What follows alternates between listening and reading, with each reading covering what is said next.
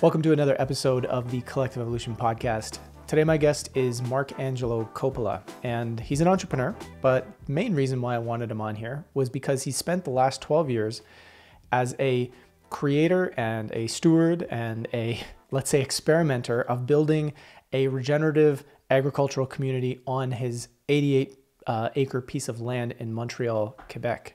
Now, with this, and the reason why I think this discussion is important is because Marc's been testing out a number of different models for how to run a small community, whether it's through, consensus sort of voting and being able to come together, consensus democracy versus, trying things in a little bit more of a top-down point of view, but with, stakeholder interests in mind and with giving as much power to everybody in the community as possible.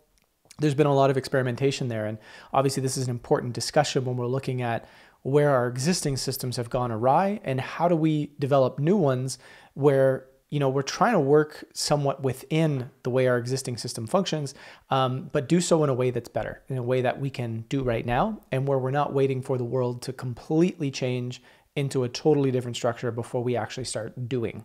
So that's going to be one of the big themes here is how can we start doing now? And Marc is going to present a model for what has and what has not worked for them and how they're continuing to evolve along the way. So if this sounds interesting to you, by all means, enjoy this conversation.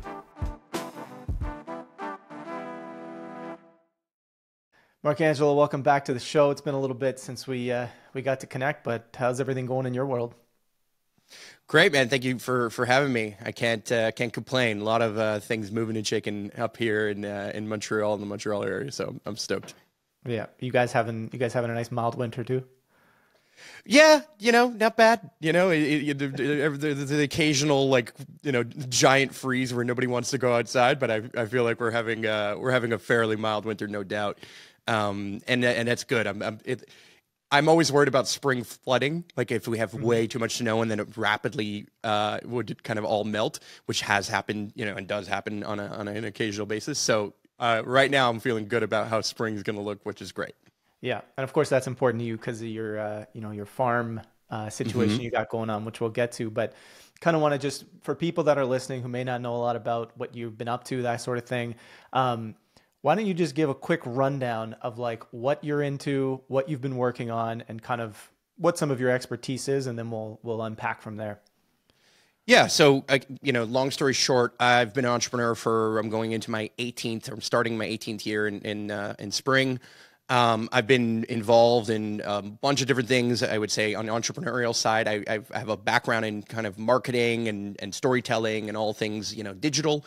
But 12 years ago now, it sounds crazy, but 12 years ago, I went out in the middle of a GMO corn and soya field, planted a tree, and declared I'd build the school I wish I could have gone to and the community I wish I could have grew up in. And for me, that looked like building a farm, building a community that is land-based, that essentially would look to empower itself in every way, shape, or form. And so that looks like, providing our own power through things like alternative energy, solar, wind, things of that nature, providing our own food, getting our own calories, and kind of, getting off of the chemical, mass production, food system and the challenges of that, our own water, whether that be rainwater or digging our own ponds, wells, that kind of stuff. How could I empower myself and a community of 150 people based on Dunbar's number? If you don't know what that is, it means they were studying kind of Native American tribes or native tribes around the world and particularly in Americas as well, to see how big could a community get before it started to fracture, meaning how big can we start to get before, and how deeply could we form trust bonds that enable us to become a functioning village, a functioning form of community or society. And that has culminated in what is now called Valhalla Farms, or the Valhalla movement, if you want to see it as a form of movement. On the South Shore of Montreal, it's a 80+ acre property, 20 minutes away from downtown Montreal on the South Shore, that has basically been transforming through permaculture, alternative building. We built things like an earthship and other things, recycled materials, all this other stuff, but it's transformed into literally building a farm slash village that is functioning and continuously growing, both figuratively and literally. So, we literally grow tons of different fruit bushes and fruit trees and a bunch of different things. Our biggest production is things like garlic, but we also have honey and we grow anything you could basically see at a market. So think tomatoes or lettuces or kales or cucumbers, that kind of stuff. Flowers. We really have a fully functioning ecosystem and farm. And I would say we have a functioning community where, a large portion of my background as an entrepreneur and my philosophy, but also kind of my experience through trial and error with Valhalla has led me to believe that, our farm doesn't only grow food, it grows entrepreneurs. It grows self-empowerment. And so that's a kind of a fundamental belief of mine, I guess, for how we're scaling community or how we're building community. Nice. Okay. So great introduction. And, I got to say, I've been following this since you guys started, I think pretty much. I think you're right. I think we met pretty early on in the process, I think. Yeah. And I think you had said, oh, hey, we're starting this project. And I think at the time you had just sort of bought the land and we're starting anything between, awareness raising and fundraising to, I want to say one of the first projects was that Earthship. Was building that the first building that we built. Yeah, it's the first thing that we did. We put it out as a Kickstarter, raised money off of it, and then built something. We built a plans. We were the first Earthship, at least in Quebec, that was sanctioned by, or not sanctioned meaning approved by architect and engineer, and basically on the books, which is awesome because it allowed other people in Quebec to build the same, because we had kind of created a legal precedent and that in Quebec law that's how things work around here in terms of building. So that was the first like foray into it. We knew nothing about nothing. I was a total idiot back then, and I think I'm slightly less of an idiot now. But yeah, we learned a lot about building community. We learned and made a ton of mistakes, and have been kind of growing ever since. But it's been a journey, and that was it really was a field of dreams. Like there was nothing on this field. It was like I said, it was a former GMO corn and soya field. So it's totally flat. There was no shade, no water, no tools. We had no anything. We didn't have a tractor. We didn't have power from hydro or solar or anything. So it's been a long climb, but we're definitely in a more luxurious and functioning, let's say, physical state now as well. Yeah. Perfect. Okay. So the reason why, I want to unpack this story and kind of what you guys have done is just to set the context here. Like a lot of people obviously are in this space where, we're looking at the state of our existing world. People are realizing almost the jig is up. Our old ways of doing things are not quite working. We live in these sort of, death-based societies where everything is about, consumption and destruction, and things are getting out of hand. And I think people are sensing and feeling that all around the world. And, there's this desire, we're starting to see and sense and feel this vision for something more beautiful, something better, something more connected, something more, well within nature, where we also have a sense of self-sufficiency, right? Meaning we want to bring things back to being a little bit more local. And people, I think, are often in the space of, I feel this, I don't know what to do about it. And where do I start? And how do I, exist within the existing system while still doing that and blah, blah. And yet, here you have a story that is an example of it where you're not necessarily doing it in a place where, let's say, land may be very, very inexpensive compared to where, let's say if you're coming from US or Canada, for example, it's very easy to take your wealth and go to a place like Colombia or Mexico and buy a big plot of land for inexpensively. Like you guys had to do this close to Montreal where you could integrate it with an existing, sort of modern community there, right? So I'm curious, let's go to day one. How did this start? You had an idea. How did you get the land? Let's start from there. Yeah. So it started with number one, me selling my first business and then traveling the world and deciding I wanted to reverse engineer the community I wanted to grow up in. Right. So Yeah. it started with me being naive. That's the easiest way to say it. I had watched way too many documentaries. I was reading things on, high existence and collective evolution and all these things that, that you guys are part of my journey and for real.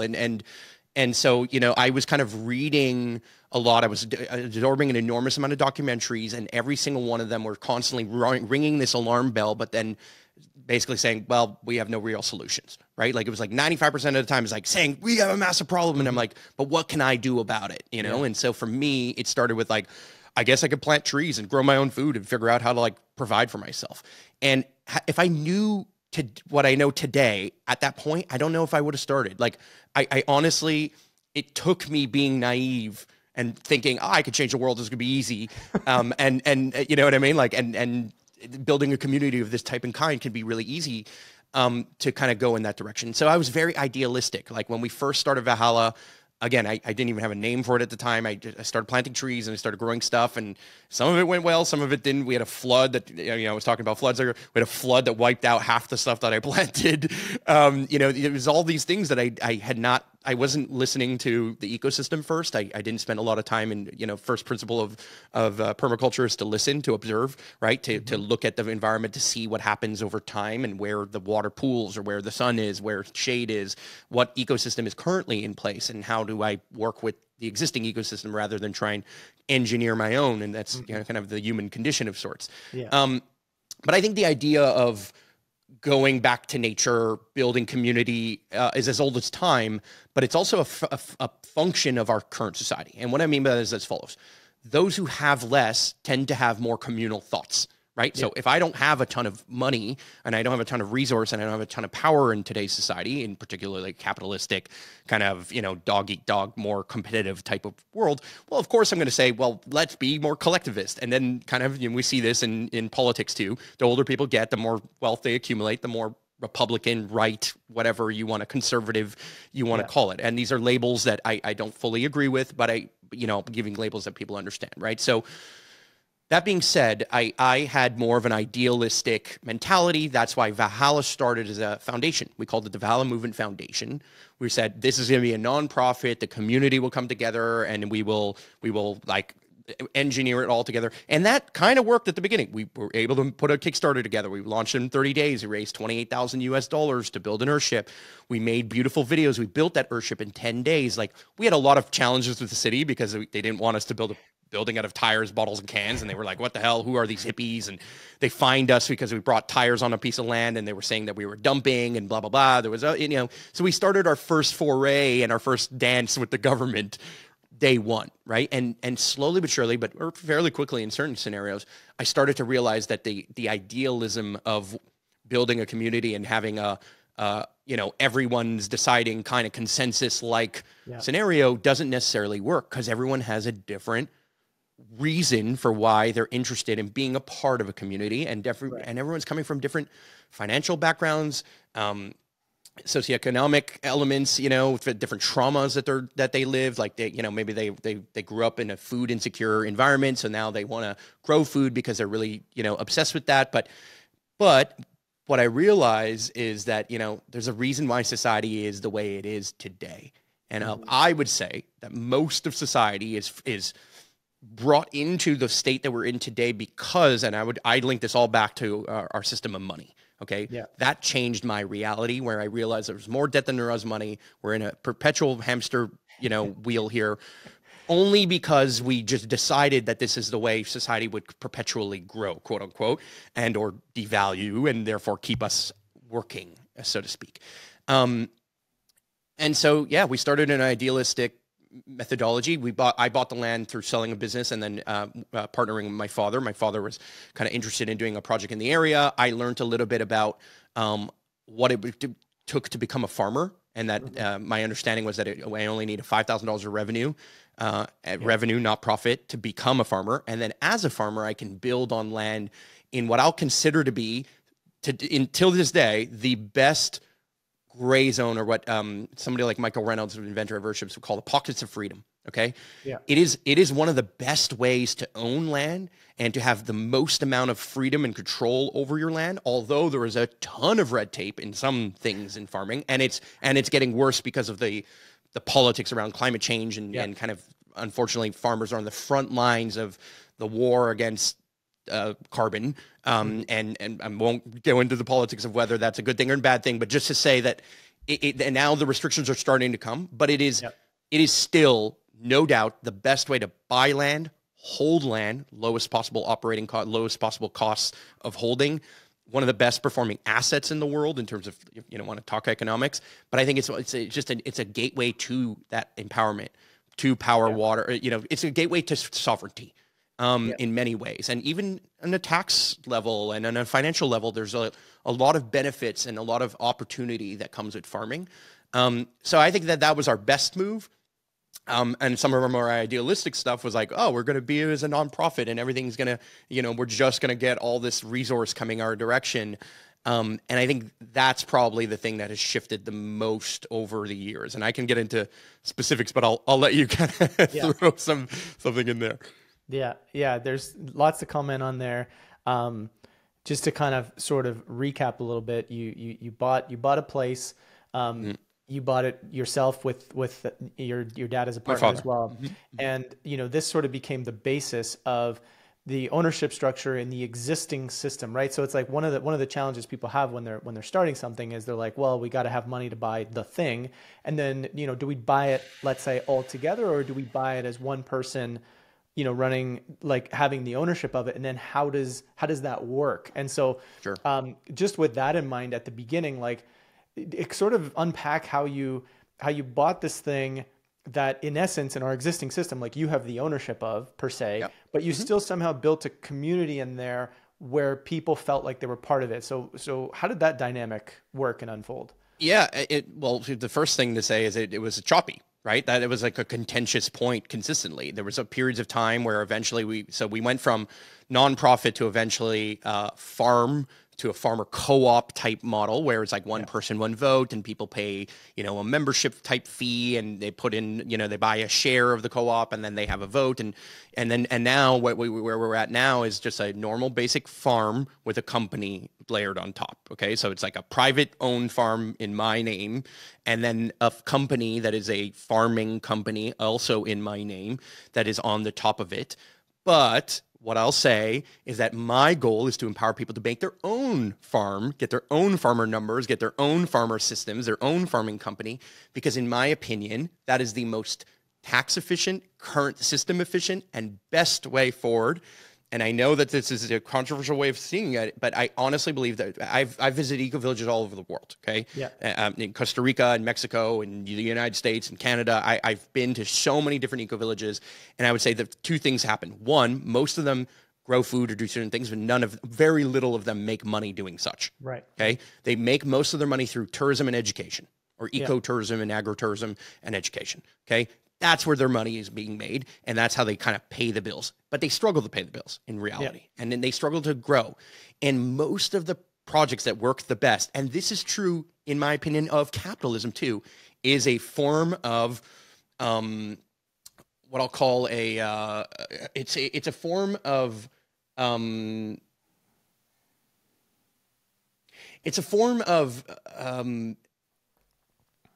oh man, I'm forgetting the word right now. It's a beneficial dictatorship. It's like what's the word that I'm looking for? I say this all the time. Yeah. But anyway, it's a form of dictatorship, but it's a dictatorship with a shotgun wedding, meaning I need the people who help build the farm just as much as they need me. Yeah. And that works, right? Like that's why contracts work, right? One company needs to supply the other needs to make sure that it gets paid to keep supplying the thing, but both benefit by just working together. And that trust and the ability to kind of form that trust and have a few people, maybe not just one person. In my case, I know I'm representing it as if I'm the one guy, but I'm not. There's so many amazing people that are in positions of power at Valhalla that have agency even over me. Their decisions matter more than mine, right? And that's because of who they are and how they play. And but also their kind of their ability to play within our community, their kind of years of dedication, or their expertise coming into the community on many ways. And that in a society that is capitalistic is efficient, because remember, if communism or a form of socialism, communism has to compete versus capitalism, capitalism is going to win consistently because it's just faster. It's more efficient. And in a world where money is being devalued or kind of printed all the time, then capitalism will always have this kind of upper hand.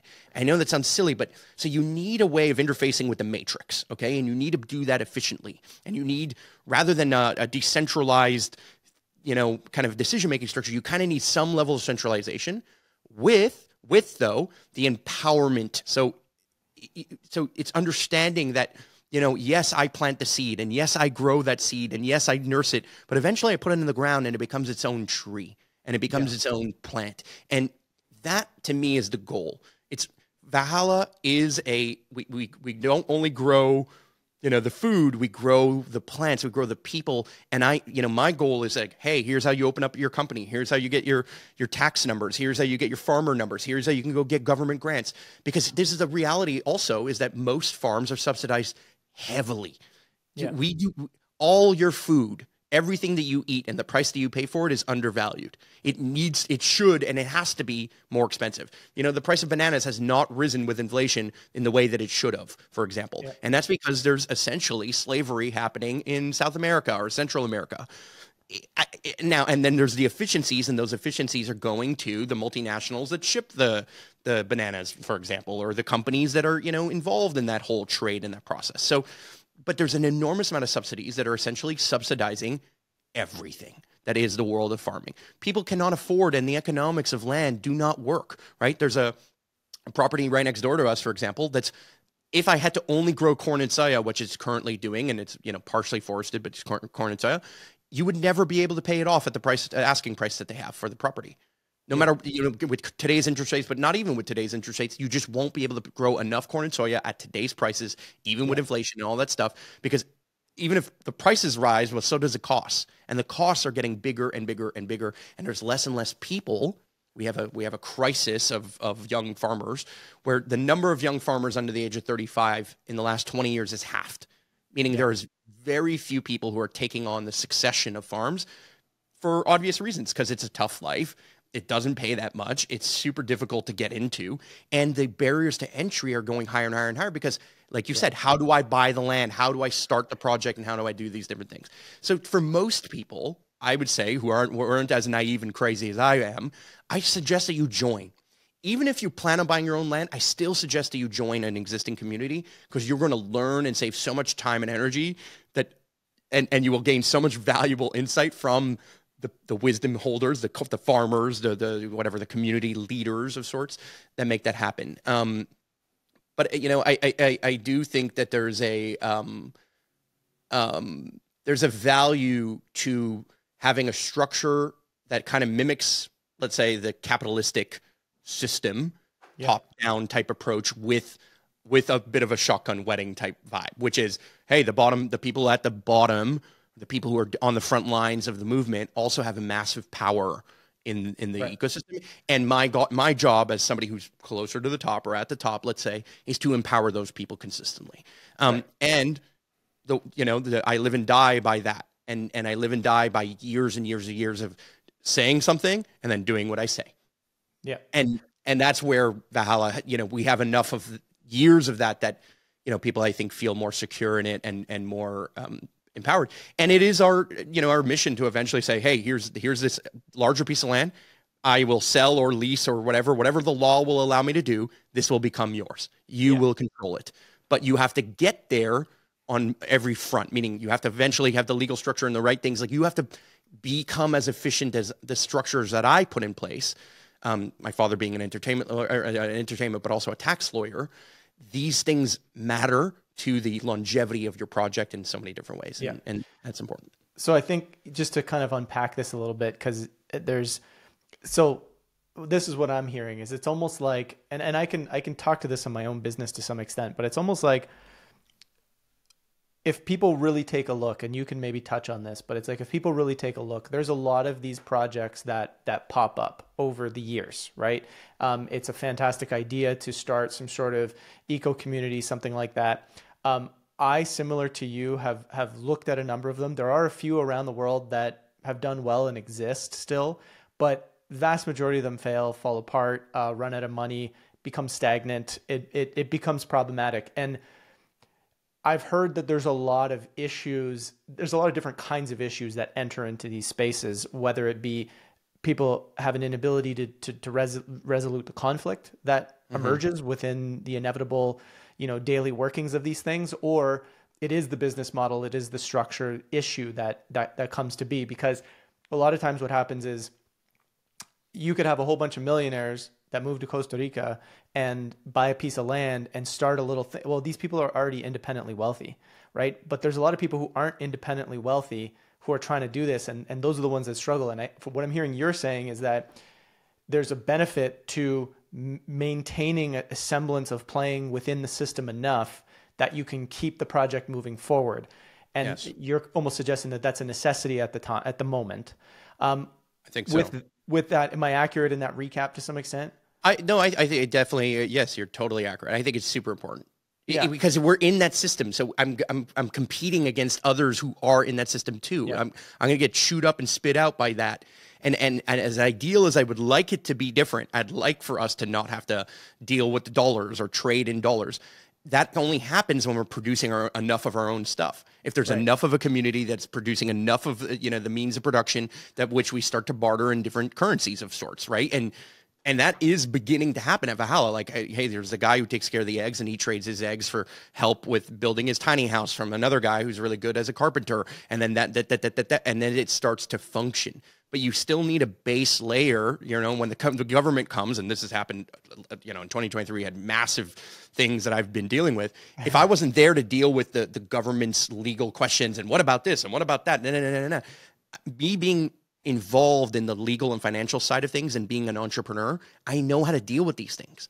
And so I'm the right person in our community at the moment, at least, to deal with that. And it doesn't mean that I'm the only person, because I hire lawyers, I hire other people, I do the accounting. I had enough understanding of how the matrix worked and the ecosystem of running a business worked that translated into a really good functioning farm and functioning community. That's what I'm kind of pointing forward. So we were talking a little bit about the dynamics of, the self-interested type of way of moving within a system versus the sort of more communal thoughtfulness that can be held. Expand on that a little bit. Yeah. Okay. So, all right. I think that one of the things that you have to kind of face when building community significantly on a ground level, on land-based or whatever, is that you are dealing with the challenge of trying to make and grow a communal mindset and a communal base or wealth, let's say, a form of growth together in a world that taught you to be self-interested. Right? Everything about the world and the world that we grew up in, if you went to a traditional school, even if it went to private or public or whatever it is inherently you were told you have to be self-interested and you have to find a way to constantly advance your self-interest in this system. Now that is the definition of where the tragedy of the commons comes out. By acting self-interested in the short term, you will eventually suffer the consequences of the communal being suffered in the long term, right? The group fitness goes down based on your self-interest moving forward. Now, some of us, kind of Hunger Games like, get out of that. Some win, right? We win the self-interest, we get out, and now we're part of the high society, quote unquote, that we're part of this, we escaped that matrix, we entered into a new paradigm, a new world, and now we are wealthy, and we don't have to worry about the common thing that the commoners do, and we become part of the aristocrats, so to speak, and or kingdom of sorts, right? Whatever, version of hierarchy you want to kind of contribute to or attest it to.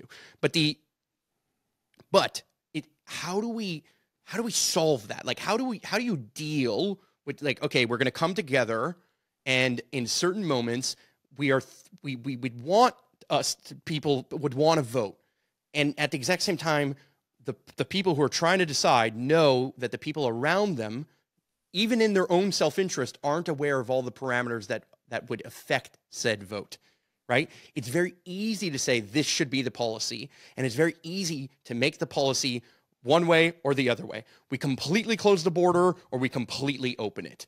And maybe, just maybe, the answer is closer to like 51-49. Maybe we have some open capacity and we also have some closed. Maybe we don't want all of these things and maybe we don't all want all of those things. Maybe it doesn't have to be so black or white, right? Yeah. It's not, I don't think that the answer lies in the extremes of anarchy, nor do it lie in the extremes of let's say, communism or collectivity or collective decisions all the time, right? So how do you balance this kind of self-interested versus communally interested game? And then how do you empower those things to kind of play out? And honestly, I don't always have the answer. Like, I really don't. For me, I try and consult the people who I think know more. And in certain times, that's very easy, right? I have a question about irrigation, I go to the irrigation specialist. I have a question about whether this structure is going to stand, I ask the architect or the structural engineer and the people who might know. Sometimes it's very obvious, and other times it's not. And in communal structures, you have to find a way to kind of build that trust. And I think that trust comes with people kind of communing regularly, meaning the reason why the church in olden days was so powerful is because it was every Sunday, so to speak, right? There was always a connective tissue that kept the community together and the values together, and there was a common enemy, right? We created the common enemy, and that common enemy could have been as simple as death. Like, it could have been the Black Plague. It could have been the neighboring town that you're warring with. It could have been the tribe on the other side that hates you and has their collective and they're trying to survive. And there's only a certain number of deer in this forest. And so we're all fighting for that. I don't know, right? But the idea is that, sorry? Could have been science. Yeah, it could have been science. It could have been science. Exactly. Could have been science. Exactly. So now all of a sudden you have this collective pool of people coming together, identifying together, saying, yes, I'm part of the collective. I don't agree with all the identities and all the things that the collective makes, but I still identify here, versus that. And that story, again, is as old as time. It's 51-49. These are the good guys. These are the bad guys. You listen to the right wing, the left is the bad. If you listen to the left, the right is the bad. Inherently, that is part, though, of the same beast. And so what we have to do is stop fighting. We have to start listening. And this is where, this is what I love about Valhalla and, our land-based community is we can debate forever, but in the real world, like in the physical world, there are some black and white things. Like, hey, we're going to do it this way over here and this way right next to it, and one will win. We water this side of the field and we don't water this side of the field, and we do less interventionist on one side and much more interventionist, much more engineered on the other. Which one competes? And not just in one go, but then you do it and replicate it, and that's kind of the scientific method if you want to see it that way. There are certain things, okay, that do work better in some way, shape, or form. There are certain things that we did figure out to that are proven, and they do work. And so how we solve that is part of the hard part of building community today. I don't know all the answers. I think different people have come up with different distributed models of decision making, and that's why there's often like let's say the board of a company, but then you also have the managers of the company, and different people who take care of different departments. What I think you try and do, though, is you find a way that the self-interest aligns to the collective goal. And that's kind of like the thing that you kind of are always trying to align. How can I make that what's good for you also is good for the common? Yeah. And most of what I've seen to work is I just change the time scale. I tend to just give people perspective that says, okay, well, this is good for you right now, but let's talk a little bit longer time scale. Is it still the case? And that's often the thing that I play with. It's almost like a slinky that I kind of play with, where I'm like, okay, yeah, this makes sense here. This is strong here. But when you move the slinky this way, it no longer is strong. Now what? Right? How do we deal with that? Or maybe we we make the short-term decision, but we know that eventually we have to change it. We know that at some point at this yardstick, we have to change the pace. We are running a marathon, and this leg of the marathon requires this type of output and this type of energy, but this other leg of the marathon requires a different strategy. And that is a beautiful, it's a beautiful balance, and it's tough to do. Yeah. And I think just to put a nod to one thing there was really that we're trying to come up with ideas. We're trying to explore not just, let's say, what some, indigenous, for example, structures of running and society and operating in society. We're not just looking at that too, but we're looking at how do we bring some of those qualities into this modern world, but also potentially create something that just hasn't been done before, and it certainly hasn't been done to this scale. And so, I think that the idea that where do we look for what to do is a mixture of things, right? It's the point is it's not an easy answer. And I think we have to look, both within, we have to look to nature, we have to look to our past, we have to look to our present, we have to look to our imaginative self, right? And I think, again, we want to have this like, okay, so what's the answer then? Well, it's like, well, the answer is you got to enter into the process of exploring you have to be able to at least say, I'm showing up to try and be part of figuring that out. Otherwise, we're just waiting for we're not taking that responsibility in a sense. Well, yeah, and I think the balance there, the riff on that too is like, at some point, like part of wisdom seeking is listening, right? So permaculture first principles: listen. When you thought you listened enough, listen again, right? And I would say the same is true of a million and one different things like that. But at some point, at some period of time, you listen to the left, you listen to the right, you read this source or that source, you read this study, you went down the more spiritual path, you went down the scientific path, you went down all these different things. At some point, you have to act. You have to attempt. Yeah. That's the thing. At some point, you have to attempt. So what is the frequency between the inhale and the exhale? What's the frequency between the listen and the attempt? Yeah. The listen and the attempt. Yeah. Now, for me, I find all of these answers in nature. And I love the fact that we have, for example, winter, because I run in the farm. I do. I have to make decisions as time is expiring, and there's only a certain time where I get to plant the thing before it's too cold or it's too long, and I cannot do it anymore, and it will not survive statistically, blah, blah, blah, blah, blah. Not to say there's not outliers again, right? But, I attempt, and then I reflect. Oh, winter comes, I get to say, okay, what went well? What didn't? What did shit? My God, how did we end up down that rabbit hole? Or why did that happen over there? What did we do different than last year that made this work or made it not work? What was the different factors? And there are certain things that we control, and there are certain things that we don't. And that is beautiful too, right? I could do all the right things on my farm, but if the weather doesn't cooperate, it doesn't cooperate, right? Or if I have a giant hurricane that wipes out something that I built, well, hey, it is what it is, right? So it's a beautiful dance, and that is the beauty of life. That's the beauty of entrepreneurship. That's the beauty of building community. There's no one way or one path, but we do get to try some, and I think it's important to try. You initially had mentioned that you had a model where there was almost like that membership, one vote, one this, one that, and then it sort of changed eventually to the thing. What were the issues with that model you had that was more of a cooperative where everybody had a vote? And how many people at the time were members? I think we got up to like maybe 25-ish members in the co-op. And a couple things. One is when you have one member, one vote, there's always kind of naturally in our world, we somehow 51-49 everything, right? It's amazing how we decide presidential races and somehow everything ends up right there, right? Like we're always right on the line. It's like a few votes one way or a few votes the other way. And you've got, Trump versus Hillary, and it is what it is, or Trump versus Biden, blah, blah, blah, right? So everything is kind of decided 51-49. And for whatever reason, the same thing plays out in community, right? So you're always going to have that resistance. Now, here's the thing. In a world where farming is a real thing, particularly in the global north and in Canada, decisions need to be made quickly. You don't have time. I don't have time to call a big meeting when the government sends me a letter saying you have 30 days to respond, and I just opened the mail and it's already 14 days have passed. Do you get what I mean? Like, you need someone or something in some capacity to have trust. And if the trust is only held in your ability to vote on every issue, then inherently it's going to break. Now, we also know that representative democracy at large scales has also broken. That's what the system we're in today is, right? Yeah. It can be bought and paid for, blah, blah, blah, blah, blah, blah. But here's the difference with Dunbar's number.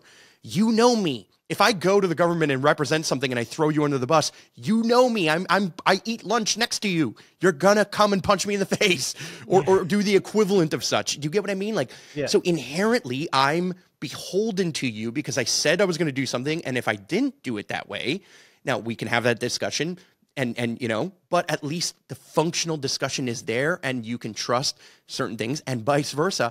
I have to trust that while I'm out fighting the government, for example, in the courtroom of sorts, you're doing the thing you said you were going to do too. And I can see that. But in the world of farming, where if you don't plant it now, you've missed a season and you have a whole year cycle to come back to that same opportunity.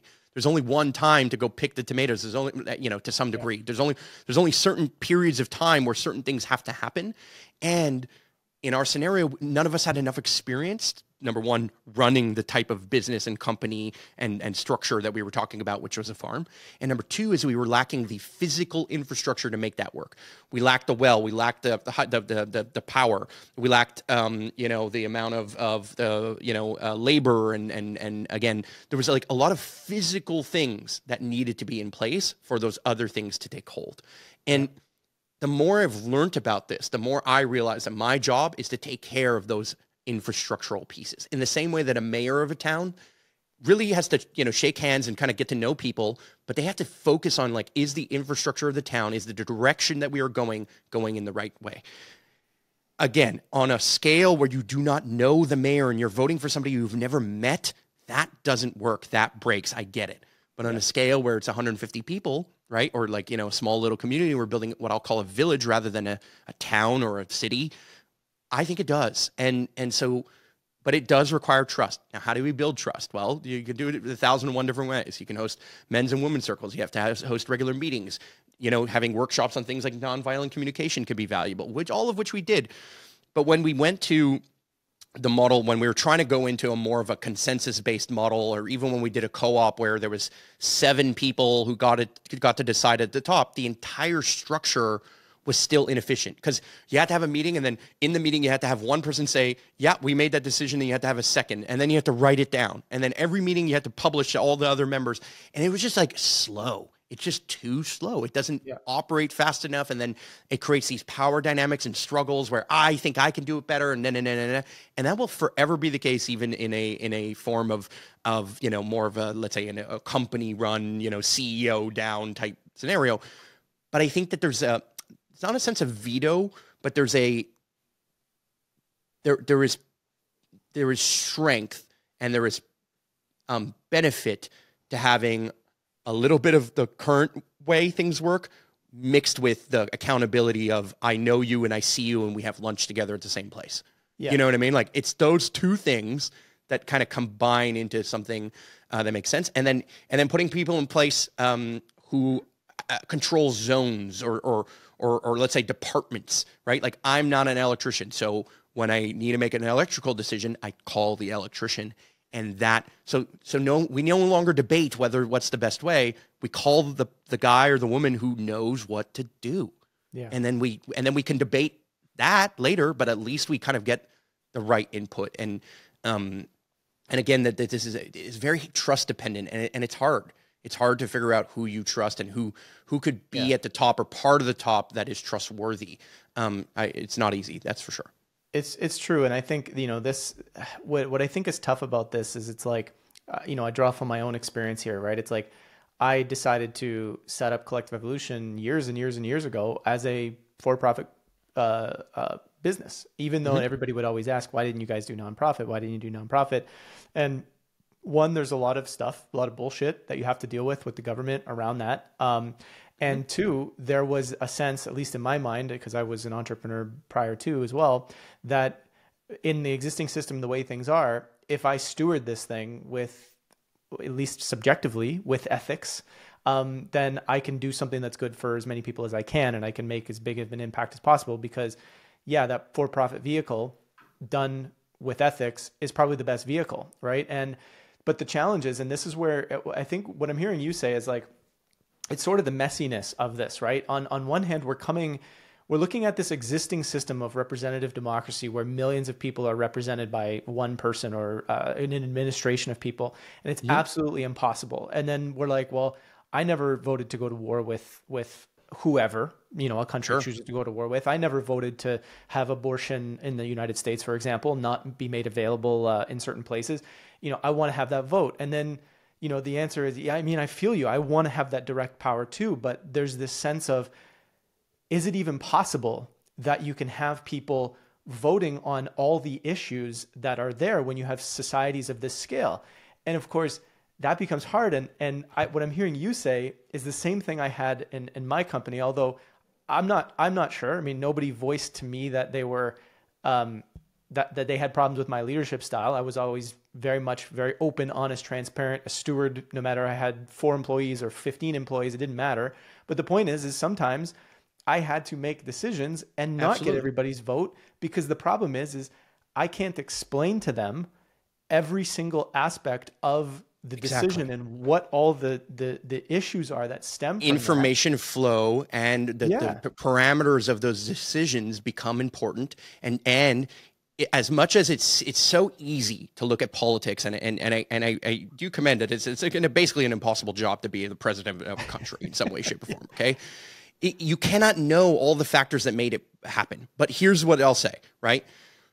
A country becomes under attack because some outside force, I'm not going to even name names or specific things, some outside force is attacking your collective. And I'll call your collective a country, okay? No matter what country you are. Do you want, hey, sorry, we have to make sure that we take a vote from everyone to how we're going to respond while the enemy is attacking you? Or do you want someone who's in place to say, here's how we defend, and here's what defense looks like, and here's how we planned such defense in some way, shape, or form? We have to outsource. Like in all things in life, and this is part of the humbling experience of building a community. As much as I want to be fully self-sufficient, I still have to go to Home Depot to buy screws because I don't make screws. I don't have on our farm. We don't make screws. Now, could we find a way to, I don't know, tear them down or go to an eco-responsible place and source that thing? Yes, I don't have to always buy everything new. That's fair. And you're making these kind of game time decisions all the time, right? Because your money is a form of energy.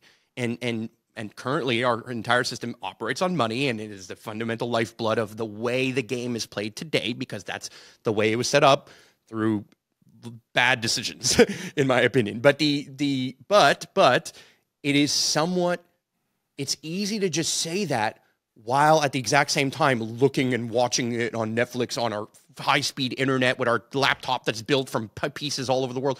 Like, there are some things that did work.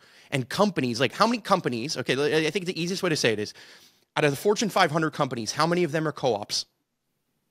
Yeah, none. And then you tell me whether that tells you something about the world and the functioning and the competitiveness of our current system.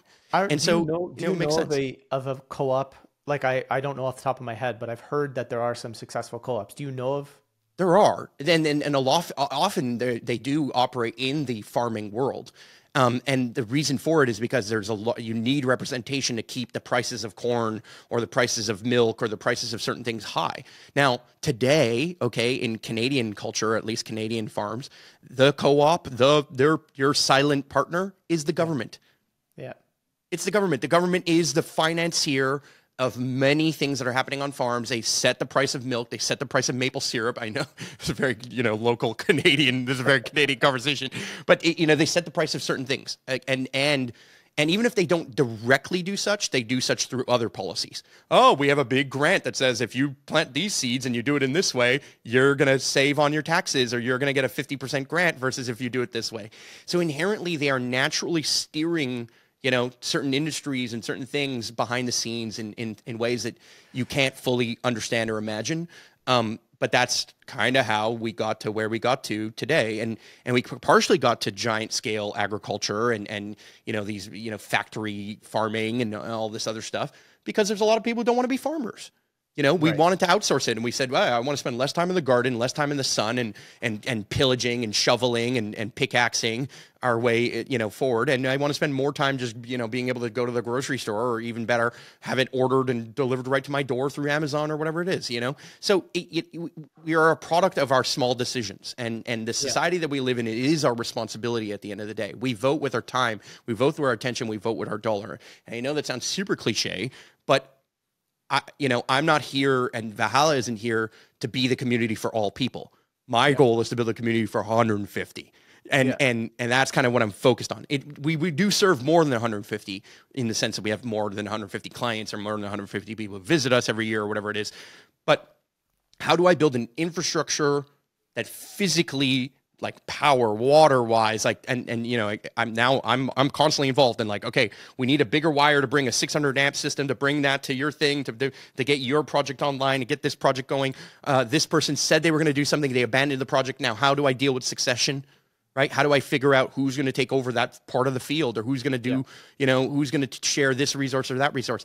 And all of these things require efficient decision making with trust. And that there is no giant corporation that I can think of, or giant company I can think of, that doesn't have some level of that functioning. And even co-ops still have a board of directors basically at the top. Okay. They call it something different, but it's basically the same thing. And so it's just, unless you're going to wake up and make every tiny decision, somebody has to make that decision. And we need to find a distributed way of doing such. That's it. 100%. Yeah. And we had this conversation in a previous episode, actually. It was recorded earlier, which was essentially saying like you have doctors in the community for a reason, then you have an anesthesiologist, then you have a lawyer, then you have a dent. Like, if we got to a place where we trusted nobody, that's problematic, right? But I also understand why people doesn't trust, like why people in general, we don't trust our institutions right now, because that is the bed that we've made, and that is the destruction. But the answer is not zero trust in the future. The answer is trying to find ways to work with this and rebuild trust, but do it in a way where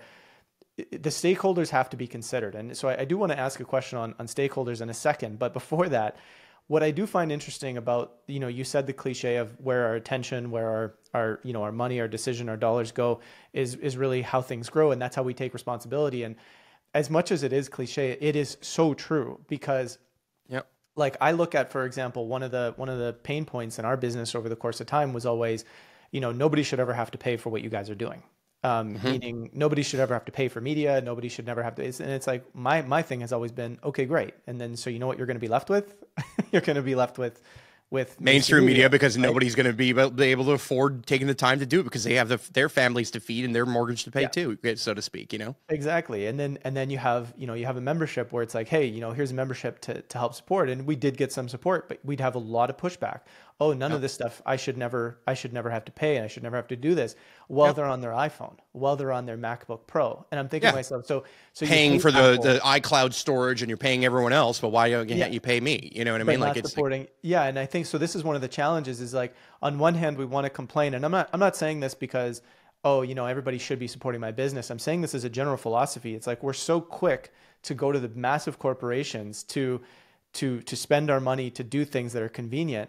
And then we complain about the state of the world driven by these massive corporations. While at the same time, it's like the people that are trying to do the good work are under the greatest level of scrutiny about charging for anything. And it's absolutely bizarre, but this is how we're collectively creating our reality, right? Been involved in that forever. I mean, I've faced that 1,000 times over. Why isn't it free? Why can't I come into an M? It's because it's not free. Because at the end of the day, just being in the system, owning land, quote unquote, requires us to pay taxes. Now, again, a farm is the most efficient way of doing such, where the most amount of the collective dollars does go to the cause, so to speak, right? That's kind of like, that's how we have to judge nonprofits too, right? How much of the money really goes to the thing that it said that people kind of donated for, so to speak. And hey, I'm not the judge of whether or not I'm doing a good job of that. Well, let other people be the judge. I'm just going to focus on doing it. And that's what, like, kind of the mentality I've adopted is just like, I'm just going to keep going forward. I'm going to keep making it better. And as it gets better, the market will dictate whether this is better here or not. Okay, you could go buy your own farm and start it and go from scratch and do the whole thing. If you think you could do it better, please be my guest. And Yeah. there's a whole world worth of land, and I've got this one little sliver, and I'm doing it this way over here. And I believe that this is a much easier path to start up. This is thinking about it as a Y Combinator of community and farming. Okay, we are really an easy ramp on compared to many other places where you would have to start from scratch. And the reason why many communities fail and a lot of farm businesses, whatever, all these businesses fail is because many businesses fail. People have ideas that they're better than, or that they think they're bringing to the table, what they're offering has a product market fit, and that the market kind of will eat it up. And 90% of people are wrong. They're just wrong. And maybe they're wrong because it was poor timing. They open a business, they open a restaurant, and boom, the world shuts down because of a global, pandemic or whatever, and a policy of some kind, right? Yeah, sometimes you're just unlucky. Like, timing is a thing, but those are all part of business. Like, these are all part of the ups and downs and the swings of your ability to survive and your resiliency as an ecosystem. And Valhalla has survived elements of that ecosystem over a long period of time. We've statistically passed the point where most communities fail, which is in the first 5 years, where most businesses fail, which is in the first 5 years. Funny how those two things kind of work exactly the same, and the statistics work exactly the same. It's the same thing. They are the same thing. They're a part of a function of a similarly minded and a similarly we're dealing with the same competitive forces no matter what you call it and what you're starting. Yeah. So this is the way I see it, and this is probably what I'm assuming is going to be going through a lot of the audience's mind as they're listening to this. It's kind of like, look, we know that the existing system is problematic, right? Capitalism, as we know it today, especially with the fractional reserve banking behind it, right? That's a big piece to this puzzle, is that we have systems driven by fractional reserve banking, which means debt slavery forever. Yes. We know that corporations develop this level of power through this model where they can own and control politics, they can own and control things. 100%. And when I'm listening to what you're saying as a proposed solution, is you're kind of saying, and correct me if I'm wrong, fight back with me if I'm wrong here, is you're kind of saying, look, I'm using pretty much the exact same model, but trust me, because I'm going to do it better, right? Sure. Well, let's expand on that, because but that's good. That's great because in the end, so far in this conversation, I've said, trust me, I am doing it better. And you're right. Like, you're totally right to say, and then now the question becomes, well, do I trust you? Yes or no? Okay, fine. Great. Well, not only that, but you can work this in, but the question is how are you working with the stakeholders, so your community, differently than other capitalistic structures might? That's kind of what the end part of the question is.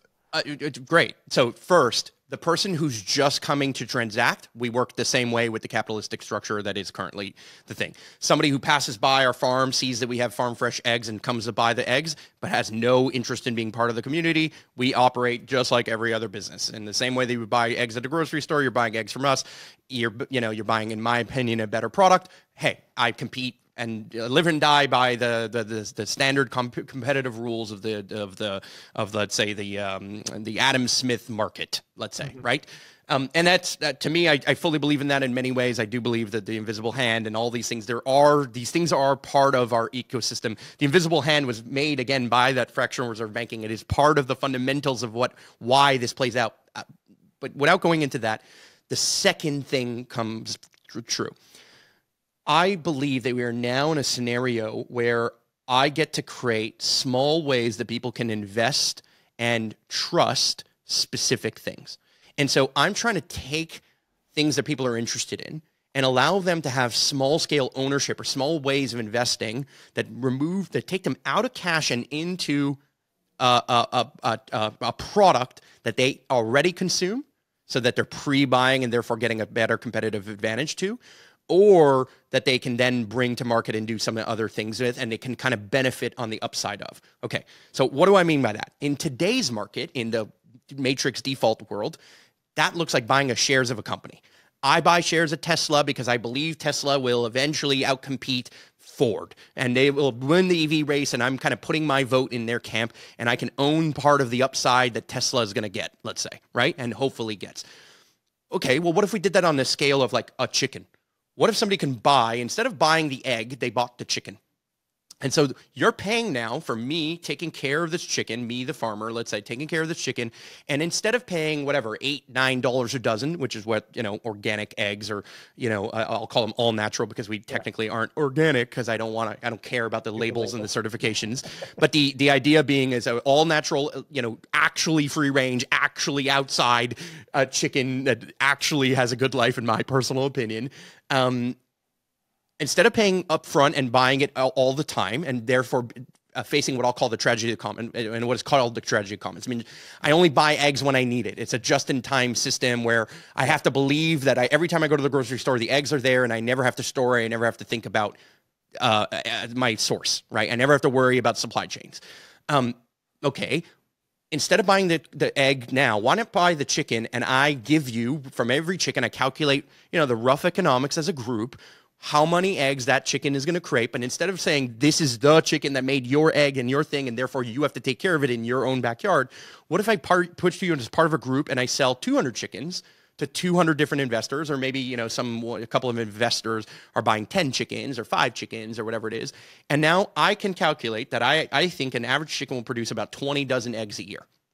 Now you have two choices. One, you come and collect those eggs and literally, like, we wash them and prepare them for you. You prepaid everything for us.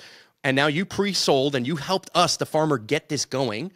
And now we come and we just, every time you come and collect eggs, we remove off that 20 dozen. So you came, got 2, now you're at 18.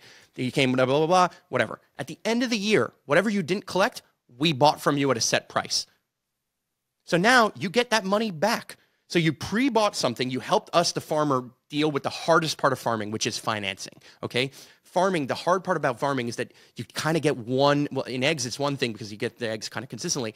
But like if you're growing garlic, there's only one harvest a year, right? You have to wait an entire 12 months to get that harvest. And therefore the financialization of that system is super difficult because I have to put money, and then pray that the weather and everything else is going to work out, that all of this works out economically. And in one bad year or a series of bad years, I can be totally wiped out. And that does happen, okay? Mm-hmm. And it happens a lot. This year, or 2023 in Quebec, we had way too much rain, and that wiped out a lot of people in multiple productions. But in the scenario where this person is putting money up front, they're benefiting and they're taking risk with you, but they're also benefiting from the fact that the average price of that egg or carton of eggs, instead of being $9, is now $7.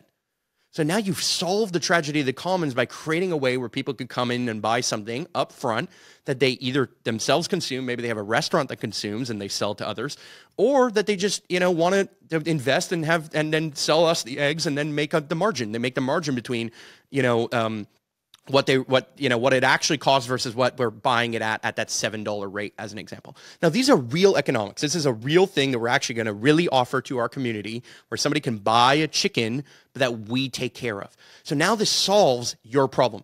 One, I live in a condo. I live in downtown Montreal. I can't have a chicken. 2, there's maybe even if you have a piece of land, some counties, some cities, some towns do not allow you to have chickens.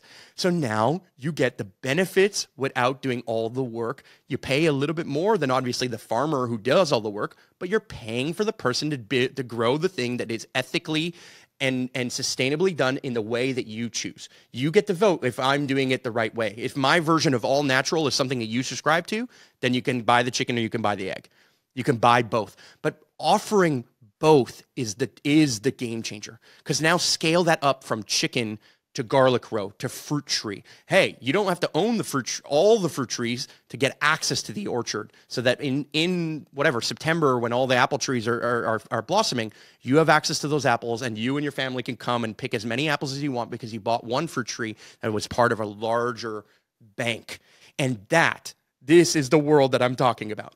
Right. Our current world, hold on, I just want to say this one point. Our current world operates with fractional reserve banking. And what our world needs is an alternative bank. We need a way where we can store our wealth and potentially invest in the things that we either consume or that we believe in. That is an alternative investment that, with time and proof, will grow. So if I grow the chicken and I say, hey, I was going to provide you 20 dozen, and I do that, if I say what I'm going to do and then I actually do it, the bank grows. So in this sense, what I want to connect here is, in a sense, like, we're using the word community, right? Community, yes. when people think about community in this way, they think about, okay, let's get 25 people together. Let's go. Let's, not Yes. quite a community garden per se, where a community garden, if I remember correctly, is usually the government gives people a bit of land, say, hey, you can kind of do that here. Exactly. And then people buy shares. They spend whatever it is, $100 Yeah. for the They plot. pay a small amount of money and they get access to a certain allotted plot. Yes. But so in your case, I'm trying to understand, like, how do you define, like, what does your community of people, you're trying to keep this to 150. I know you have consumers that might drive by and buy some apples. That's, that's fine. But the actual community portion, what is the function of that community? How does that play in with this? Best way to explain it is it's a duocracy with entrepreneurs.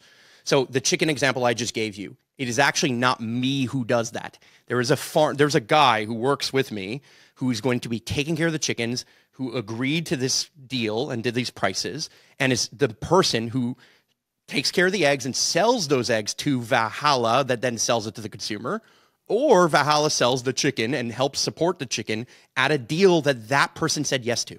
Now, if that person says no, the chickens don't happen. If that person says yes, it happens. So now this person who can't afford the land necessarily to raise the chickens, but can afford to be the farmer that does, comes in our community and says, these are my terms, I'm interested in this.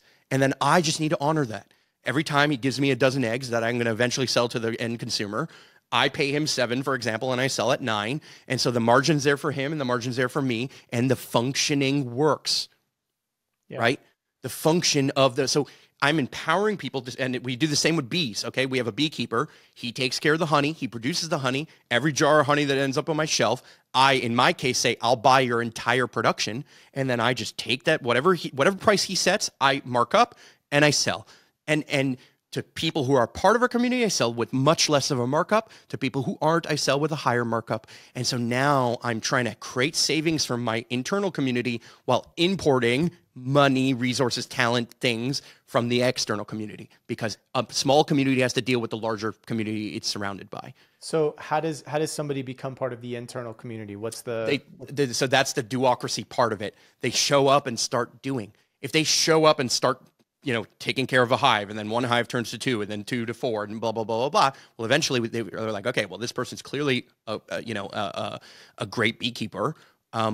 What we try and do is not be protectionist, meaning I try and not make people compete in the early days of a business, right? So, for example, if I was Y Combinator and two companies come to the table, PayPal and Stripe, I'm not accepting both. I'm picking one or the other, and then I'm saying I'm putting my money behind this payment system or this company, and I'll try for a while to give it a little bit of space and time for it to grow to a point where it's out of the seed stage, out of the seedling stage into its more mature stage, and that inherently it will grow and self-sustain. And that's exactly what we do with plants. I plant the seed. I hope they take care of it for a while, nurse it, nurse it, nurse it. Eventually I put it into an ecosystem, and I hope that with less and less maintenance, it survives. That's permaculture. We're learning, we're doing it exactly the same way nature does. Yeah. I'm not here to determine which fruit tree is going to work or not. I'm just going to give it its best possible chance. I'm going to celebrate people's duocracy. And because they did it, they're grandfathered or grandmothered in to doing it again. So if I took care of the chickens and I did all the way work and I said what I was going to do and I did what I said I was going to do, well, next year when we come back to starting the chickens again or, continuing that business, well, that person who did last year then decides next year. And it is their business. It is theirs to lose. It is theirs to set the price. It is theirs to sell. It is their chickens. It is their chicken coop. Now, yes, it's on borrowed land or rented, leased, whatever land. But you know what? Every business is. You know how many businesses lease the commercial space that they're in? I mean, this is how the world works. There's some owner, there's always been, and there always will be in some capacity, those who have and those who don't. And I'm trying to solve that in some capacity by empowering people to sink or swim based on the thing that they're passionate about. Because that's the fundamental basis of how Valhalla works. Is my job is to understand what you're passionate about, to determine whether or not you're saying what you're saying makes sense and makes sense for our community, is in line with our values. And if it is, to determine whether or not what I can do or what the community can do to actually give you the best possible chance of success. Now, if you're full of shit and you have no experience, you come in and you're saying, I'm going to plant an orchard and I will have thousands of apples tomorrow. And then I'm like, well, wait a second, your trees are this big. Apples take 8 years before they produce the first apple. Unfortunately, that's bullshit. It is also my job to call bullshit. And not just my job, other people's job too. And sometimes I don't know the answer, so I ask an apple guy. I'm like, hey, you grow apples. Is this guy full of shit? Yes or no?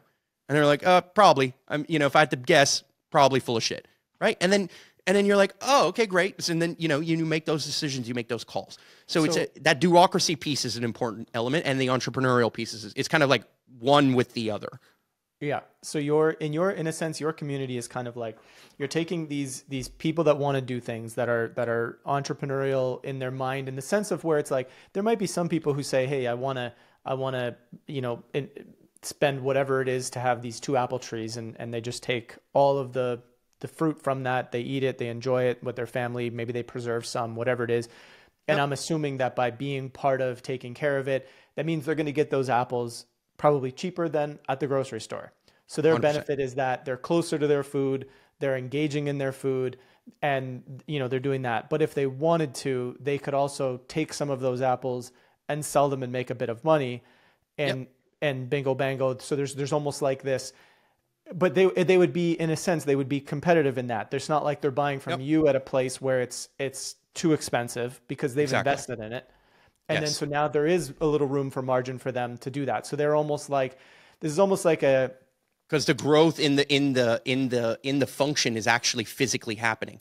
They paid us to plant a tree that was probably 2 years old that we clipped off of another tree, or maybe grew from seed or whatever it is. So we got a cheaper way of selling that, or kind of providing the opportunity. But then by planting that tree, they would have had to wait 8 years. And now, and they have to, and they have to take care of it, but they don't necessarily have the time or necessarily the expertise. So now they're able to put their money in the bank of a fruit tree instead of the money in their bank of a GIC or a stock or whatever other thing. And I'm not saying that everyone should put 100% of their money, that take it out of the system and put it into the real world. Look, I've got a lot of paper money, and I've had investments over the years, and that's kind of great and fun, but it's all on paper. But it never really impacts my life. But the fruit tree or the eggs that I eat, like that I actually physically eat, and the benefit that I have of that, and the knowing where it comes from, plus the benefit of like I show up to the farm and I know people, and people know that I chipped in or I supported the community. I think that all has a massive benefit that is outside of money. It is more than money, the benefit that comes with that.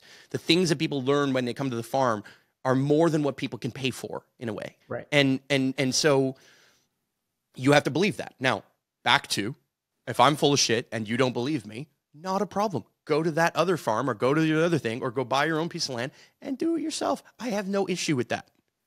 Yeah. So benefits of being part of the community, if you had to describe them, right? You're describing what are the benefits of this system? What does the stakeholder, the person that's saying, yes, you own the land, Mark, but I want to come be part of this. What are the benefits? I'll explain it in the easiest way possible.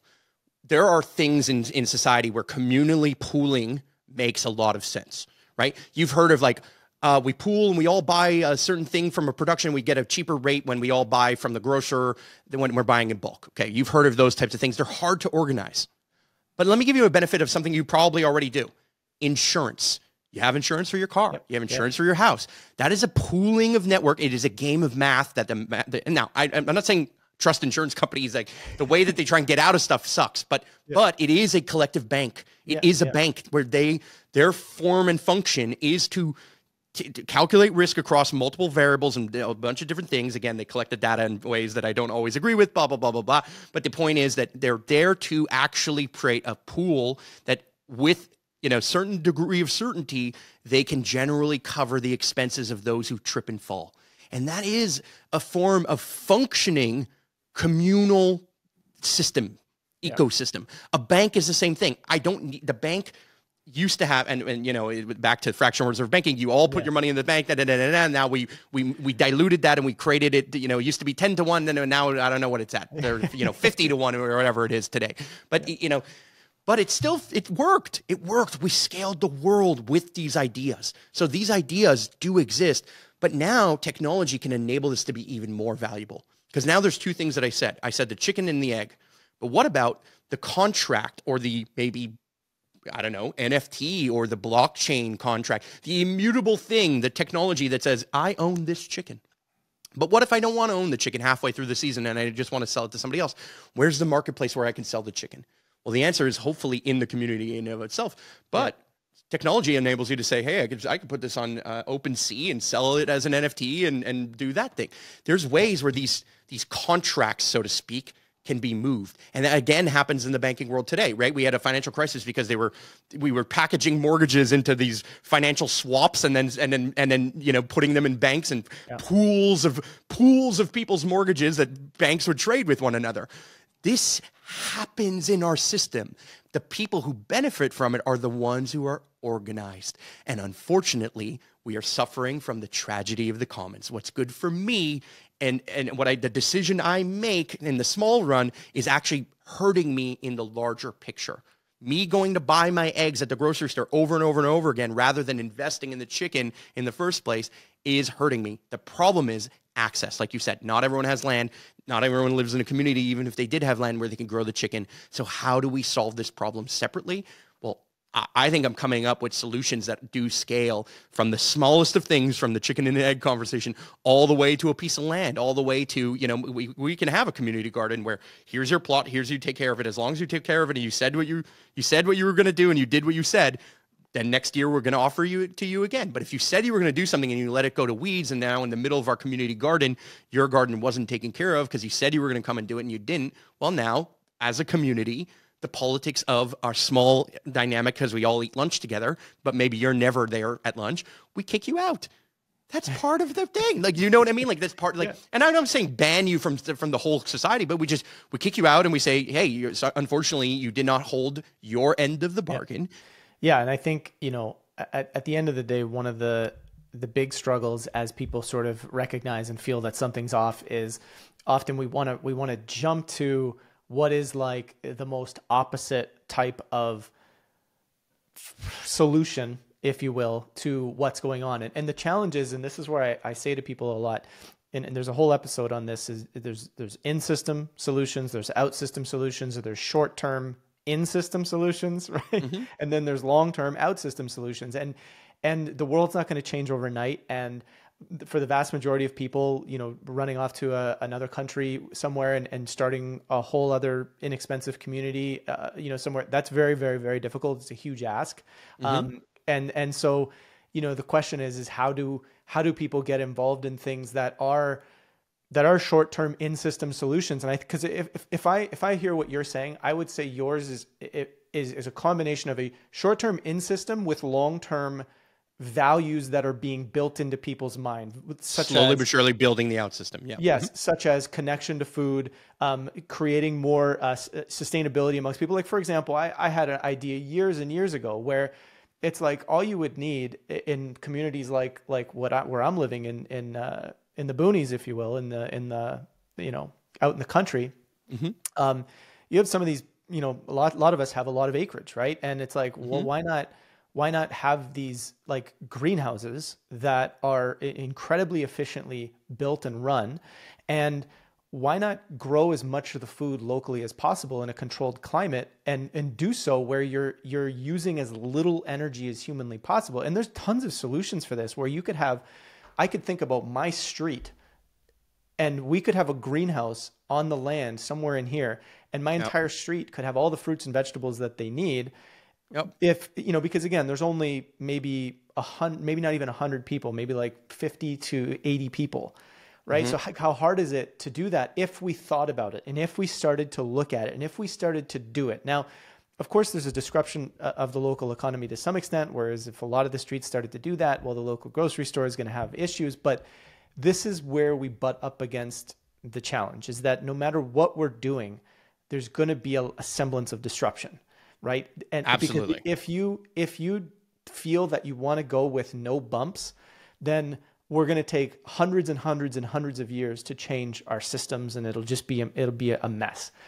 Totally. There has to be, going back, and this is where I think about, why I said you're helping to build some long-term solutions here, is that it's connecting people back with the food. It's giving them different ways to think about things. The only challenge is, and I guess maybe this is one of the final questions, is when I think about this, the other critique that people will often give to the business owner is they'll say, you own the thing, you're making the money. off of, the efforts of other people. Does that happen in your structure? Yeah, but we all benefit. So meaning you can make money too. And in fact, me, the business owner, because I have more responsibility, my dollar or my profit comes later than yours ever will if you're the smaller entrepreneur in our system. Meaning the guy who's just doing the eggs can pretty simply, with simple math and some capacity to calculate those things, be profitable at the end of the day.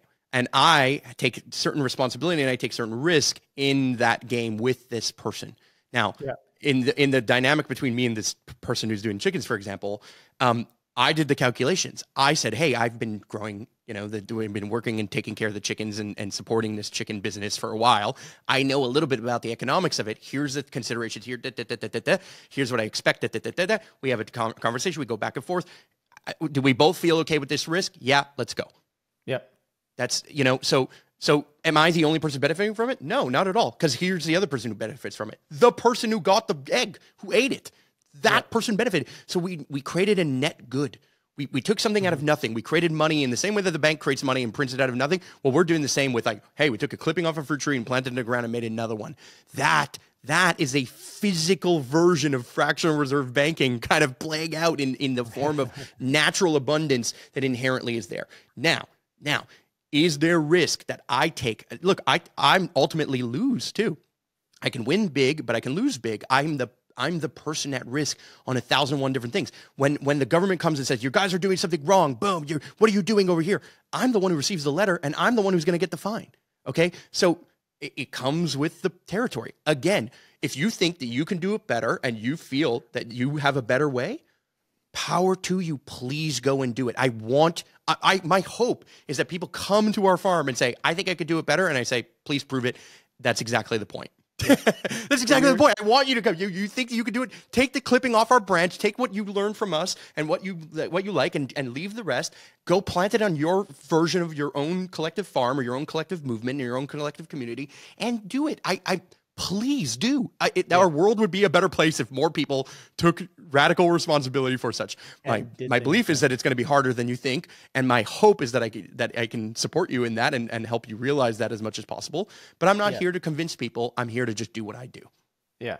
There is a wisdom and a reality of seeing the world once you become a doer. And I've definitely said this a lot over the years in running an independent media business and trying to stay as integral as humanly possible in the process. Is inevitably you get people who are like, well, you guys should do this, you guys should do that, you guys should have been doing this, you should do it. It's like, well, to do a good job, it's incredibly hard. You can be any old YouTuber that's making up shit as they go along and spreading garbage, and that's fine. But to actually do a really good job is actually a lot harder than you think in the existing system, and certain things have to be done. And so, just to sort of cap this off, you're offering a sort of an in-system alternative for playing with a model that is community-driven, that works with some of the existing systems and structures that we have, and you're just trying to do something different, and you're presenting a sense of acknowledgement of fluidity in that things are going to evolve over time. And you're going to be open to that evolution, but you're also saying, I'm giving you an example. You may or may not like it, and by all means, let it inspire the next iteration. As a good ecosystem does, right? Yeah. A fruit tree turns into the fruit of a fruit tree, and the genetics of a fruit tree turn into a fully different apple, a fully different fruit tree over time if you were to constantly replant with the seeds, right? If you're constantly cloning, that's another story. But if you're planting with the seeds, eventually that apple becomes different, because that's how genetics and the world of the ecosystem, the natural world, evolve. And that's beautiful. That being said, I think a lot of people wish that they can buy that freedom, meaning you watch the movie The Matrix, and I bring it back to The Matrix because I think it kind of it speaks to the two systems and the two reality. Yeah. In the movie The Matrix, there's you've got Neo, and he's in the Matrix, and eventually they completely unplug him, and he goes into the other world. But here's the thing that about the other world. It's actually really difficult in that other world to survive. It is expensive to be free. It costs me more money to try and build our own independent system than it would if I were to just deal with the existing system. Yeah. But it's a short-term expense versus a long-term expense. I'm making long-term decisions. That's that is part of the fundamental value system I had to have as an entrepreneur, as a human, to kind of get to where I think this works, right? But unlike in the Matrix, so you could just plug in and plug out, and there's this option, I'm not necessarily offering you an extraction out of your life into something else. I'm not here to save you, and I am not your savior. Valhalla is not your savior, and if you think that that's what it is, please do not come. But I'm here offering a path, and that path is not to say that it has to be done in chickens. It's not to say it has to be done this way or that way. I'm just saying, hey, we're trying, and if you want to try too, well, come join us in trying.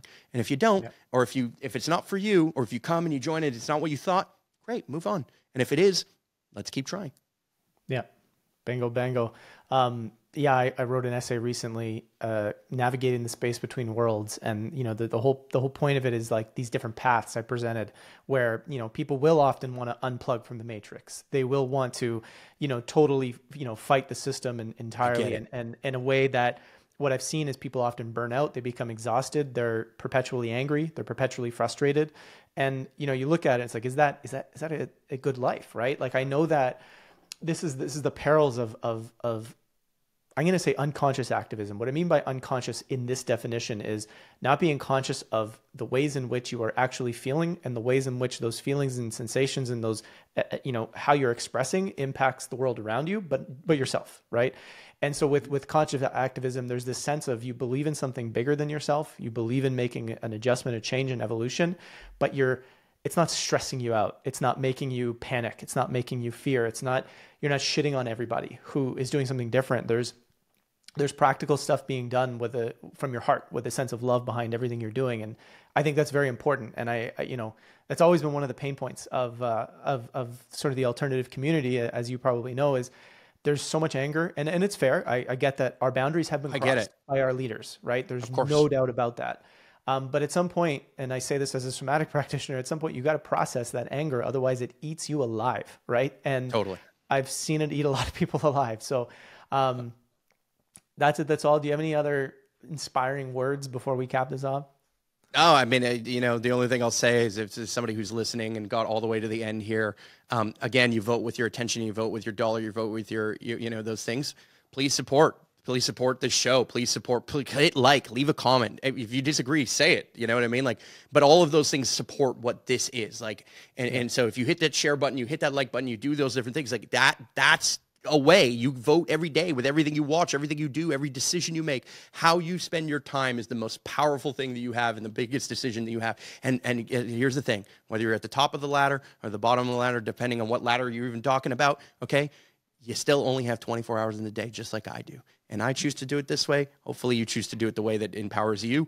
And I hope that, the people who are in that sense of anger understand that many of us, people like me, and I know, you, Joe, we had to transmute that, we had to process that.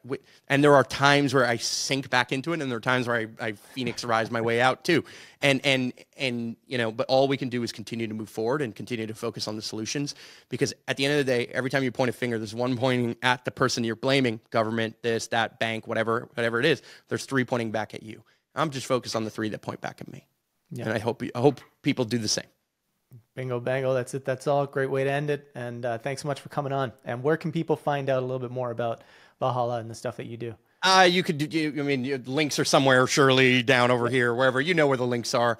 Valhalla Farms, Google Valhalla Farms or Film Valhalla if you're in Quebec or in French. Filmvalhallafarms.com is a link, but you'll find me. You could, what the links, where the links are. The links are there. The links are there. All right. Thanks so much.